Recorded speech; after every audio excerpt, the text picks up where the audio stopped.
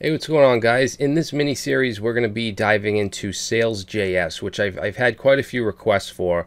Now, Sails is it's a full stack JavaScript framework that runs on top of Node.js. And if we look at the website here, you'll see it's the web framework of your dreams. And down here it says build practical, production-ready Node apps in a matter of weeks, not months. So this was created to for really rapid development and prototyping. Sails is the most popular MVC framework for Node.js, designed to emulate frameworks like Ruby on Rails. Okay, so it has a strong MVC structure, which is model view controller. That's a certain software design pattern that Ruby on Rails uses.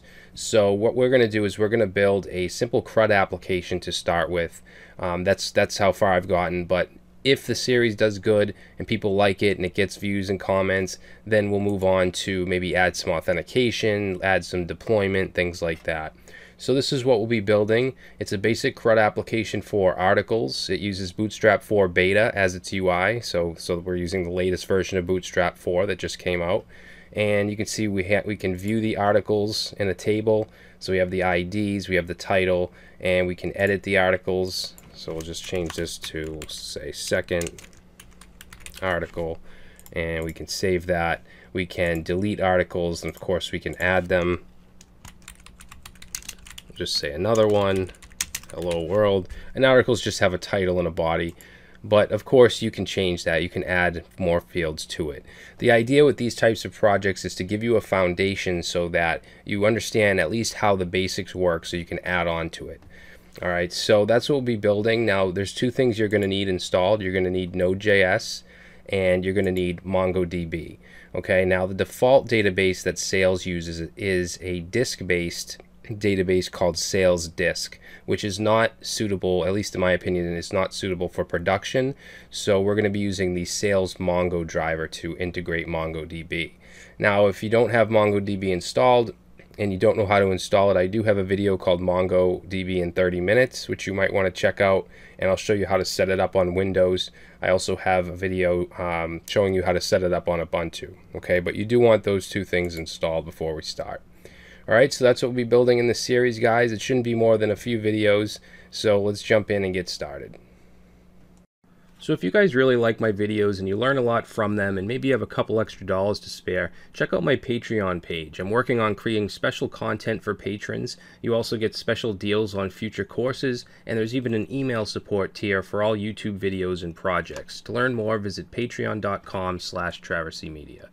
Alright, so we're going to jump right in here, guys. Now, as far as what I'm using as tools, I'm using Visual Studio Code as my text editor. I'm also using Git Bash for Windows for my command line. If you are on Windows and you want to use that, you can go to git-scm.com and you can download it here. You can now also download it for Mac. Alright, so first thing we need to do, if we go to the Sails website here and go to Get Started, we need to install Sails globally using NPM. NPM stands for Node Package Manager, and that automatically comes with Node.js, so as long as you downloaded Node, you have access to the NPM command. Alright, so what we're going to do is we're going to run NPM install, and we're installing it globally, so it doesn't matter what file or what folder you're in right now. So we'll say npm install -g Sails, and that's going to install it globally on your system. Alright, and mine should go quick because I already have it installed. At least it should. And then once that's done, if we look over here, we need to just start a new Sails project by saying Sails new and then whatever we want to call the project. Alright, so now that that's done, let's say first you want to go to wherever you want to create your project folder. I actually have a folder called projects. And then what we're going to do, let me just clear this out. We're going to run Sails. Okay, since we installed Sails globally, we have access to that command. And let me make this a little bigger. We're going to say Sails new, and then the name of our project, which I'm going to call article base. Okay, and what that's going to do is it's going to generate a new project. It's going to create all of the Sails files and all that stuff. Alright, so now that that's done, we should be able to cd into article base, and from here we can actually now run our server, and we can do that by saying Sails lift, and that should start it on port 1337 by default. So if we go over to our browser here, Let's close that up, and we'll go to localhost port 1337. And this is the landing page. Okay, now basically this is just one page of just some information, just some text, no dynamic functionality or anything like that. And it's telling us how to generate a new API with a resource, and we're going to get to that. But let's go ahead and open this project, open our folder in Visual Studio Code. So I'm going to go to article base and open that up. All right, so this is the structure of a default sales project. If we look at package.json, you'll see we have sales down here, sales disk, which is the default database that's going to be used. Like I said, we're going to switch to MongoDB. I'll show you how to do that. It also uses all kinds of grunt plugins, okay, to do all the dev stuff. And then it also uses EJS for its template engine, which is embedded JavaScript. I believe that's what that stands for. That's what it uses for views.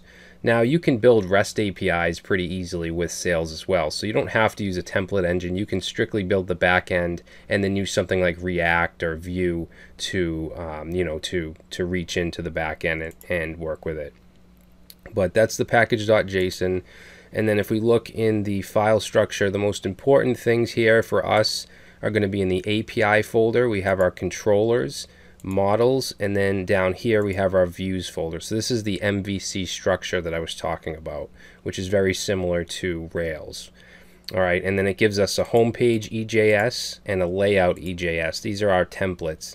Now, layout surrounds all of the views. So if we are going to use Bootstrap, like we're gonna, and we need to include the CDN, this is where we're going to put it, because every view is going to be wrapped in this layout EJS. In fact, if we look down here where this body tag is, this is where any view that we're looking at is going to be output, okay, such as this home page, which is actually what you're seeing right here. So what we're going to do next is we're going to generate an articles resource, or an articles API.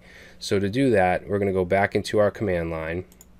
What I'm going to do actually is let the server run here, and then I'm going to open up my terminal from within Visual Studio Code. So if we go to View and then we go to Integrated Terminal, you'll see I also have Git Bash integrated with Visual Studio Code, and I've told you guys how to do this quite a bit, but in case you missed it, you can go to Preferences, Settings, and you can go and add this right here. Let me just make this bigger. So terminal integrated shell windows, and set it to the location of Git Bash, okay, and that will give you Git Bash instead of PowerShell. All right, now what I'm going to do is, like I said, generate an API for articles. So to do that, we say Sails generate API articles. Okay, and it says create a new API. Now if we go, let me just close that up. If we go over here now and look in controllers, we have an articles controller.js file. This is our controller for our articles, and then we have a model. Inside models, we have an articles.js file. This is our model. Okay, so it created those two things for us. Now if we go to localhost 1337/articles, actually, you know what? We need to restart the server. So let's do Control-C, Sails lift. Now, since we generate an API, it's going to ask us this question here about database migrations. So we want number 2, which is alter, to auto migrate. So we're going to just put 2, enter. Okay, and I'm going to show you how to get rid of that message, because right now, every time we run the server, it's going to ask us that message. So to get rid of it, you want to go to config, and you want to go to, where the hell is it? What the heck is it? I forget what file it's in. Config, connections maybe? No. Globals. What the hell is it? Oh, models? Yeah, models. So models.js, and right here you'll see this commented out line, migrate alter. So we're just going to uncomment that and save it. Now another thing I want to do is, instead of having to restart the server every time with Sails lift, what we're going to do is install something called NodeMon, which will continuously watch the main app.js file and then reload it every time we save. So to do that, we're going to do npm install -g. We want this globally, nodemon. And I think I already have it installed, yeah. So once you do that, we can just run nodemon app.js, and it's going to start up our application, and it's going to continuously watch it. Okay, so just a shortcut so you don't have to keep restarting your server. So now I want to go back here to localhost 1337/articles and reload, and you'll see we have an empty array. Since we created that articles API, we can go to this URL and it'll show us all the articles in our database, which of course we don't have any yet. Now Sails comes with something really cool called blueprints. Let me see if I can find it in the docs. Let's see, Sails in action. No, that's not what I want. The documentation is not that great. It's not the worst I've ever seen, but it's definitely not the best. So let's see, I want blueprints. You know what, let's just search for Sails blueprints. Okay, so blueprints API. And what this allows us to do is it allows us to go into the URL. Now this doesn't tell me very much. You know what, screw the documentation. So it allows us to go into the URL and actually add data through there. Now this is not something you want to have enabled in production. I'll show you how to disable it. But for prototyping and just, you know, quickly adding data, it's really, really helpful. So what we're going to do is we're going to say /articles/create. Actually, I already have it coming up here, but I'm going to get rid of that. So /create, and then we want to do question mark, and then the first field we want, which is title. I'm getting this autofill. All right, so I'll just leave that, I guess, and then I'll go over it. I want article 1. We'll say my first post. All right, so if we look at this, we have create and then a question mark. We want a title field, which we're going to set to the text of article 1. And then we have a body field, which we're going to set to my first post. Okay, so we're going to have a title and a body field. And then if we go ahead and click enter, you'll see that that'll actually get added to the database. So we have a title, we have a body, it also gives it an ID automatically, and it gives it a created at and updated at. Okay, and if we want to add another one, we could just change this to, let's say, article 2, and we'll change the body to my second post. Notice it's using the %20 as a space. We'll enter that, and now we see article 2. And now if we go to /articles, you'll see both articles, and they're in our database. Okay, now like I said, it's using Sails disk, so once we change to MongoDB, these will no longer be in there, but we can then again add them using blueprints. All right, so just a cool feature that Sails offers. All right, so let's see. I think that that's going to do it for this video, guys. Now that we have Sails set up, we have our articles API resource set up. In the next video, I'm going to show you how to install Sails Mongo, which is a MongoDB adapter. We'll get that set up. We'll add some data through blueprints into Mongo, and then we'll start on our actual application, building the UI, building the functionality to fetch articles and then output them into a view and things like that. All right, so hopefully you guys enjoy this series, and I will see you in the next video.